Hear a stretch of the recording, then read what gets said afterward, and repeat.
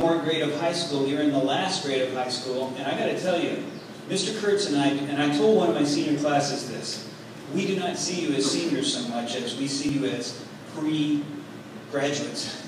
We're thinking about that, because we've been around this game long enough, we've seen the graduates come back, we've seen them grow, sometimes we've seen them flame out, and we're thinking about that. We're thinking about getting ready for that next level. If you are a little afraid about being a senior and finishing high school, good for you. Because if you're not at least a little afraid, you're not paying attention. This is kind of a scary time. You're at that delta